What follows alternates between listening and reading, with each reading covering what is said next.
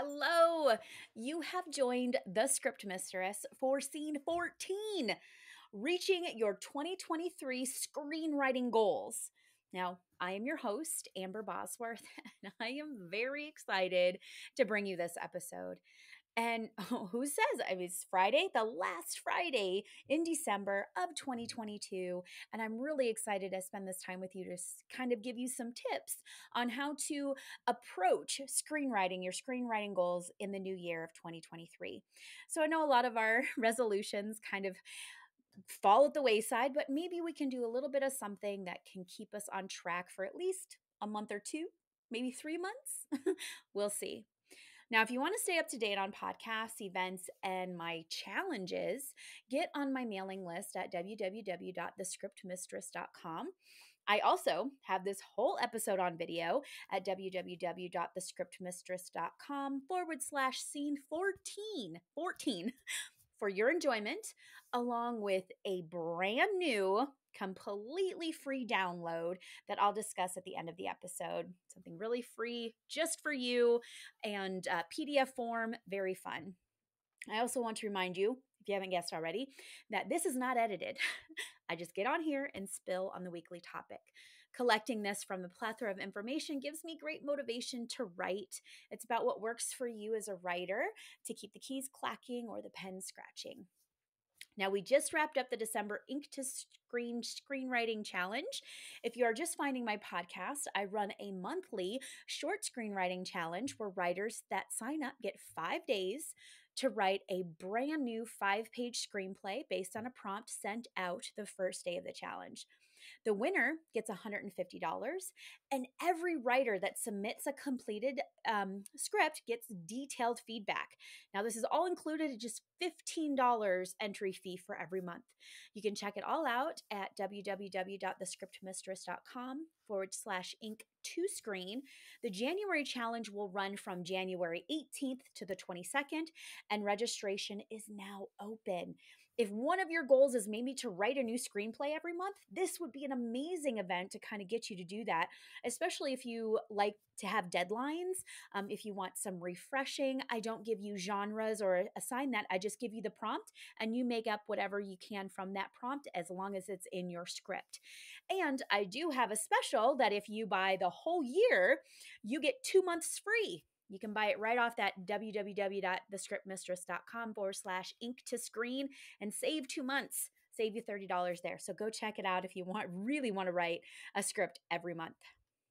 Now, going into the new year with a resolution seems great until the following December when you watch your dreams die during the final countdown.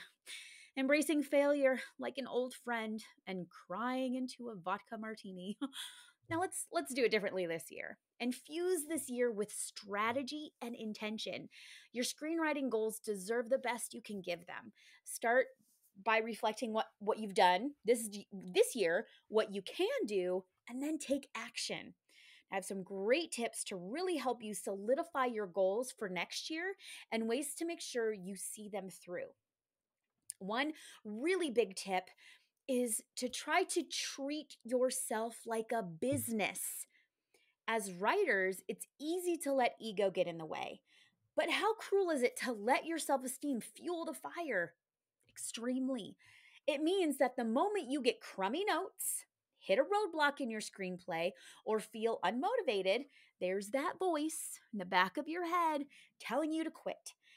So maybe you get frustrated and stop until you get a spark to start again. Imagine running a business this way, working only when you feel like it, waiting for creative genius to take hold and make you money, twiddling your thumbs while well, your business would fail. When you set aside time to write, creating a writing schedule, or implement a new routine, take it seriously. I know you can. And you know what? You want to. Kick fear or doubt to the curb and just do. You've probably heard it a million times. Action cures fear. I really like that. And I'm sure if you've been listening, you've heard a couple of my interviews from some of the winners from my Ink to Screen challenges, and a lot of them kind of maybe not approach it such in that way, but they do have a very very strict routine that they stick to, and they do treat themselves a little bit differently than just waiting for inspiration to strike. Another tip: take yourself seriously. The world has deadlines. Sure, you're writing on spec now, so yes, for free, but the goal is to be a working paid writer, right? It's easier to procrastinate when you create your own deadlines. Right now, you are your own agent. Expect that next draft within the next 6 months and then hustle. Create some good, healthy writing habits.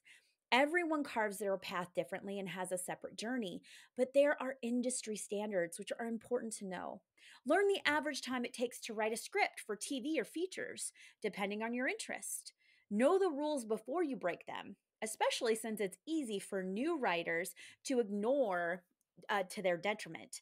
What ends up happening is that they lose momentum and interest not only from the industry, but that from their own representation after failing to deliver more work. So much can be up in the air that it's important for you to nail your end of the bargain. Nail your end of the bargain. Write and educate yourself every day. So, if you really look into the standards, if you're writing a TV show, how long it would take you, or how long it takes you, like your writing style, very different from my own or from other of the your friend who also writes. So that's really important. If deadlines really help you, again, joining my Ink to Screen challenge, you could write something new every month because you have 5 days to write this script, can really get the motivation to get it going and have something produced, and then you can puff up beef up I guess beef up that writing portfolio, add it right into there. All right. Next tip: write out your goals. Lay out your aspirations for the year so that you can see it. Once you know what you're working towards, setting up a plan of action becomes easier. The first step is always the writing. Once you've completed your script, think about other goals like completing revisions, submitting to contests, seeking representation, making it yourself, etc. You dream it, dreamer. Know what you want and take it. While you're writing, don't be afraid to network and build up your community as well. Be actively engaged in what you want to do. Now, in this tip, write out your goals. This is where my brand new free download is going to help you out. I've created a completely free resource for you, kind of a workbook that lays out the next 12 months by writing out your screenwriting goals. I'll kind of go into a little bit more detail, but it's going to be at www.thescriptmistress.com/scene14, and you can download it. Now, another tip: ask yourself the hard questions. Are you working as hard as you could be? Do you know what you want out of this? Are you afraid of failure? Are you ready to commit to 100%? Is anything holding you back? Be in touch with what you're thinking and feeling. Be aware of it so that it doesn't overwhelm you.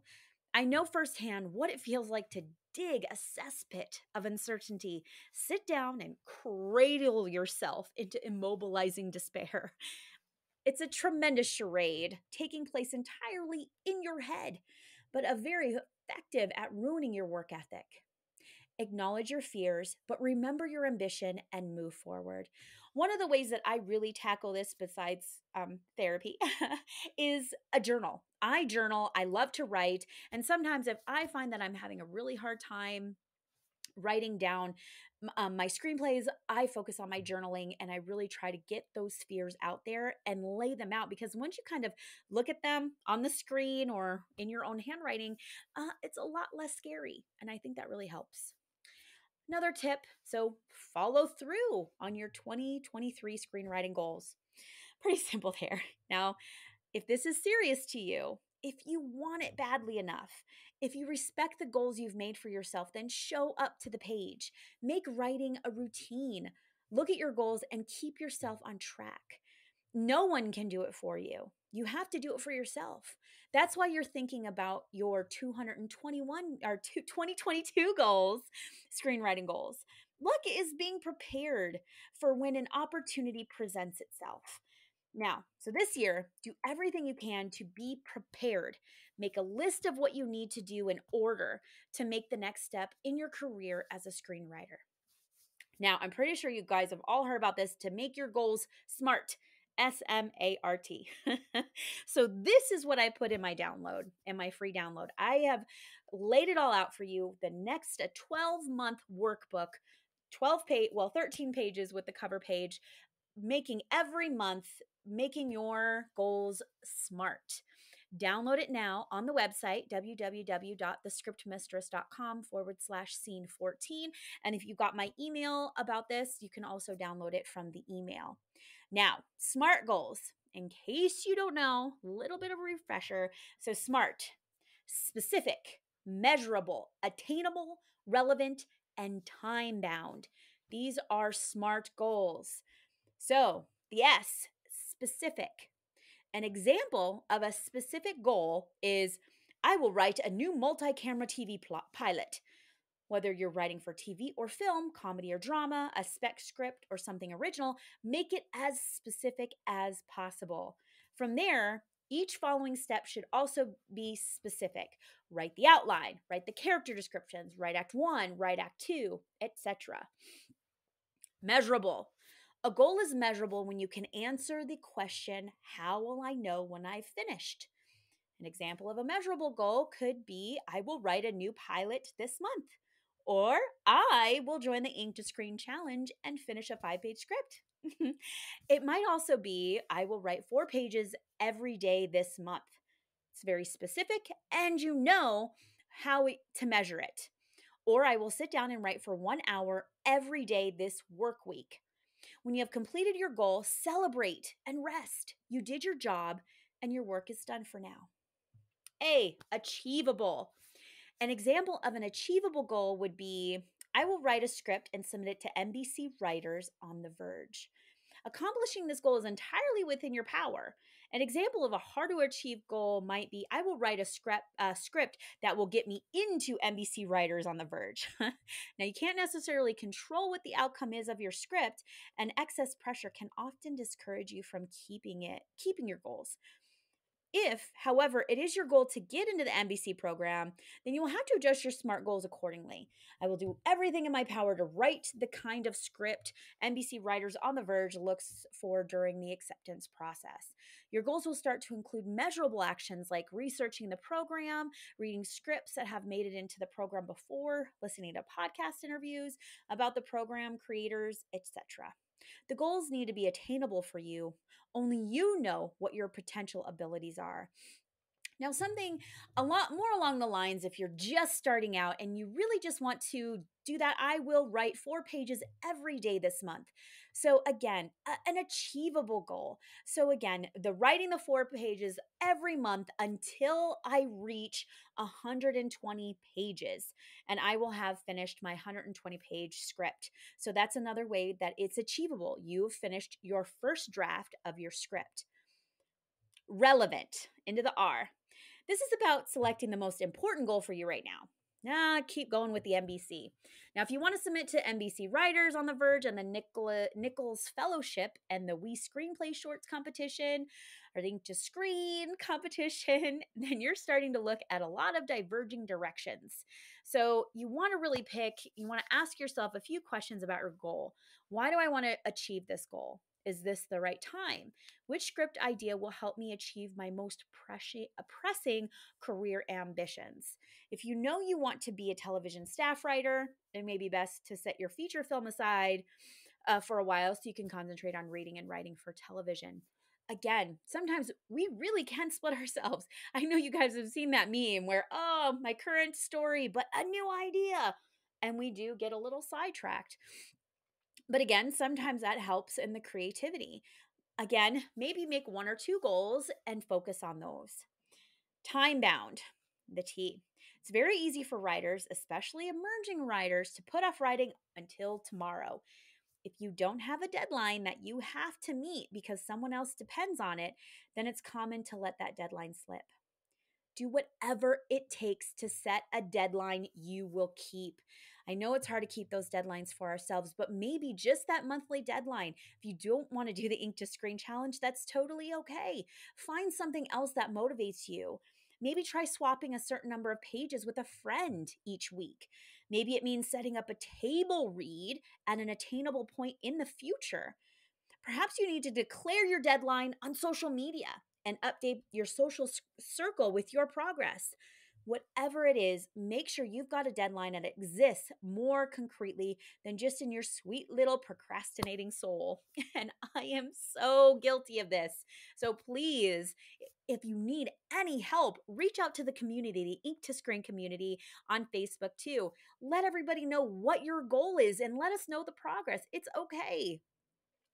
Stay motivated and accountable. Now, a challenging part about being a writer is the solitude of it. You write by yourself with a goal you've set for yourself. No one is asking you for pages, no one is paying you yet. The thing is, all writers are in that boat together. So find your community. I know a lot of my Inta screeners have their own community out of other competitions, but if you don't, join or start a writers group. Find a writing partner to swap pages with. You read mine, I'll read yours, somebody that you trust. Set up a table read so you can hear your work out loud. Let other people help you and help other people by offering to give them notes. Another way to stay motivated is to find a competition you want to submit to and submit to it. Ink to screen. But anyone, do your research to ensure it's worth your time and money, but then go for it. Writing contests and fellowships can be a great way to get some feedback about how your writing and story are being received by others. And hey, you just might win something or make a professional connection as a result. You never know. Now, try to avoid common mistakes. One of the biggest mistakes a writer can make is setting unrealistic goals. Writing a new feature screenplay in a weekend isn't fun. It's rarely rewarding. Writing a feature Writing a feature in a month, however, is just about 4 pages or 1 hour of writing every day. Whatever your goals are, make sure they are those SMART goals so you can build your confidence and satisfaction as you achieve them. Another mistake is the all or nothing mindset. Maybe you set a goal to write those 4 pages every day in January, but you took a break for a few days. You could just call the whole thing off, or you can pick right up and start writing your 4 pages a day. Writing takes time and consistency. Just get back to your chair and begin again. A final mistake to avoid is getting burned out. Learning to recognize the signs of burnout and avoiding it in the first place is critical. By making SMART goals, especially realistic and attainable goals, and creating healthy habits for yourself that includes rest breaks, exercise, nutritional foods, and decompression time, you can avoid burnout and continue to enjoy the satisfaction that comes from being creative. So, what are your screenwriting goals this year? I would love to hear them. So, I guess you can probably guess what my writing action is for the day, for the week. Download the free writing goals for 2023 and fill it out as best you can for the next 12 months of 2023. It is a fillable PDF, or you can print it out and write with a pencil or pen, or you can just focus on 1 month at a time. I've been kind of reading Tiny Habits by BJ Fogg, I believe, Tiny Habits, and I love that book. And sometimes it's just about starting very small, very, very small. Start off January if you're just trying to get out of 2022. You're like, I'm shoving all of this off. I didn't do anything I wanted to do. It's a good place to start as small as you can. I am going to sit at my computer at 5 p.m. every weeknight, and I am going to read over what I wrote the previous day, because that could give you ideas, little things like that. Please make those goals doable. Then feel free to share your goals or insights on the Facebook page at facebook.com/ink to screen, or just simply email me at amber@thescriptmistress.com to get any extra help. Now, I know I've mentioned a lot before, you're probably going to be sick of it, but ready to really start 2023 off with a new script in your belts? consider signing up for the next Ink to Screen screenwriting challenge. The winner gets $150. You never know. Every writer that submits a script gets an in-depth coverage and feedback right on the script itself. Get help where you really need it. A very cheap option to look at, see where your strengths are as a writer and where you may be struggling that you can really have help with. You can check it all out again at www.thescriptmistress.com/ink to screen. Thank you all for listening and or watching. I truly value any feedback. And if you have any ideas for a podcast that might help, you can email me again at amber@thescriptmistress.com. I'm so excited to see what your journey in 2023 looks like. If you have any issues with the download at all or any questions, feel free to reach out to me as well with that. I really want to see you help and accomplish those goals, no matter what they are, whether it is just to write one page a day or you want to write a new script every month. Now, like and follow this show wherever you are listening. Talk soon. Until then, happy writing and happy new year.